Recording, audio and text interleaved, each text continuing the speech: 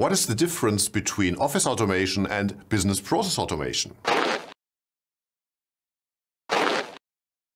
Hi, my name is Andreas Hense and I make videos on business process automation. Today I'll talk about office automation. The term office automation has already been around in 1980, and I've recently found an article by Denis Tsechritzis and F.H. Lochowski. I'll put a link in the description below, which is quite interesting, and there are some very interesting things in this article, and I'll come back to that by the end of this video. So, office automation and business process automation. Today I will talk about the following topics. First, the situation in the 1980s in office automation, and then I will talk about the relationship between the two terms office automation and business process automation. Then I'll briefly sketch the situation in office automation that we have today, and at the end I will tell you about some prophecies from this article. So let's get started. So what was the situation in office automation in the 1980s?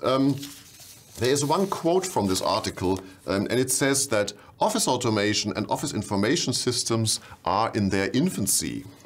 And at that time, the situation was such that computers were still quite expensive. We were coming from the mainframe computers that costs millions of euros or millions of dollars, and microprocessors became more and more affordable, and the prices, I still remember, for the personal computers, the PCs, they were more than 10,000 marks at the time, or which is equivalent to $10,000 or 10,000 euros today. And that was something that you just couldn't afford, at least not as a student at that time.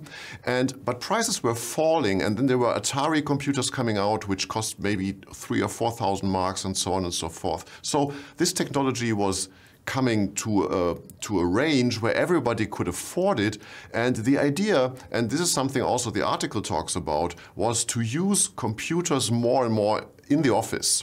The first thing that comes to mind at that time when using computers in the office was text processing, of course. Text processing was usually done on typewriters at the time. Of course, we had electric typewriters and then typewriters with a small memory that could memorize one line. But then when you had a computer, you could type your whole text and then print it out in the end. And that was much better, and you could work much quicker than with typewriters.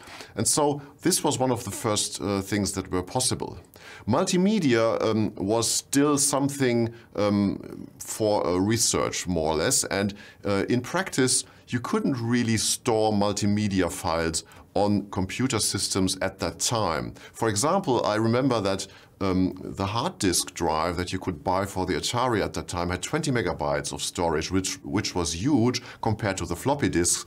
But imagine just one high-resolution photograph of nowadays cameras would fill up the whole space on that hard disk. So you couldn't really store large quantities of multimedia. So text processing was the only thing. Another thing was, of course, the possibility to collaborate with computers at that time, and also the possibility to automate business processes. And this is also something this article talks about. That was still also in their infancy. So there were ideas to use Petri nets for modeling business processes, but all the technology for putting things together and connecting PCs was still in their infancy. So everything was heterogeneous and everyone had different operating systems, and so it was really not easy to collaborate. Of course, there was already the internet at that time, and you could send emails, for example, but also the access to email was still restricted to maybe military persons and some persons in academia, but this was still not something that you could find in ordinary offices. So many things were still missing, and most of the processes, the business processes at that time were still happening with paper, and everything was still more or less paper-based. And some of the systems, of course, larger systems were emerging, but you couldn't really talk about a lot of office automation at that time. So let's talk about the two terminologies. I think about it that way. If we have a big circle and we say that office automation is the whole topic, then we can divide this topic into two areas. One is office automation by standard software, and the other one is office automation by individual software. And if we look at the standard software part, we can divide that again into office software on the desktop, which is used by one user typically. And the other part is office software on a server where several people are working together with a central database, more or less. And in the first category, the office software on the desktop, we have, of course, word processing, spreadsheets, slides, etc. Something that's done very often now with Microsoft Office, for example. So this name fits very well. And in the second part, we have the standard software systems like ERP systems, enterprise resource plannings, CRM systems, customer relationship management, and so on and so forth. In the second category, we have individual software, and in the individual software, we have one part which is business process management systems, and there we have business process automation and also our workflow management systems. They are individual systems. And then we have other software for the same purpose, for office automation, and maybe also some compartment for robotic process automation and technologies that go into that direction.